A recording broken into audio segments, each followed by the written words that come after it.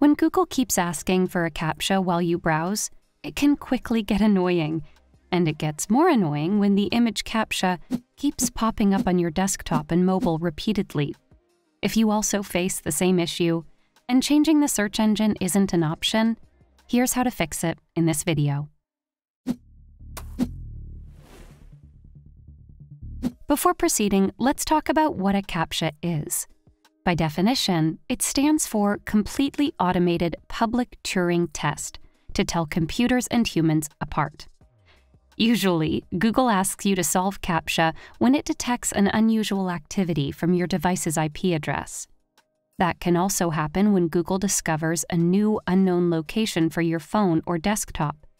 Speaking of unknown or new locations, the first thing to check is whether you are behind a VPN. While a VPN is useful for hiding your browsing history, you should disable it during Google search. To fix that, open your preferred VPN app on your phone or desktop and disconnect it. Now try searching for queries on Google and you shouldn't see an image Captcha to fill in. The next fix that you can try is to clear the browsing history or data from your web browser. Since Google uses cookies to identify bots, clearing the browsing data could help. To do that, open Google Chrome on your desktop. Now click on the three-dot menu in the top right corner of the browser window. Now click on More Tools and select Clear Browsing Data. Now click on the Advanced tab and select Clear Data at the bottom.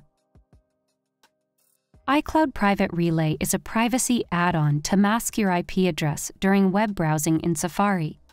It is a part of iCloud Plus and Apple One subscription. Therefore, if you are facing the Captcha issue several times on your iPhone or Mac, try disabling the iCloud Private Relay feature. To do that on your iPhone, launch the Settings app and navigate to your profile. Now tap on iCloud. Finally, open Private Relay and disable it from the menu. To disable the same on your Mac, click the Apple icon and open System Settings. Select your profile and open iCloud. Now head to Private Relay and disable the option. That's it. Hopefully you are now able to fix the Captcha issue while searching on Google on your devices.